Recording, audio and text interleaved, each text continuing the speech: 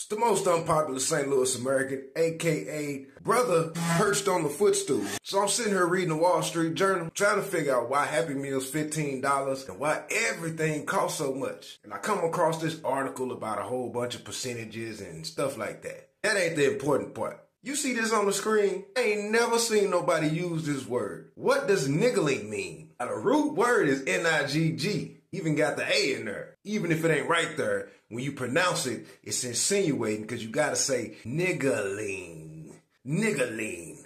Kinda sound like a ghetto Chinese name. Little niggling. And quit niggling.